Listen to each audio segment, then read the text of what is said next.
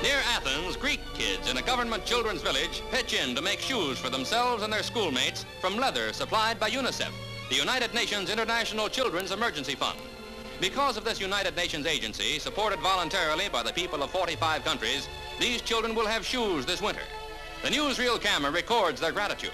Milk, medicine, and clothing materials are supplied to the kids of 30 countries by the UN Children's Fund. Just one of many reasons why the world wants to keep the United Nations going for its children.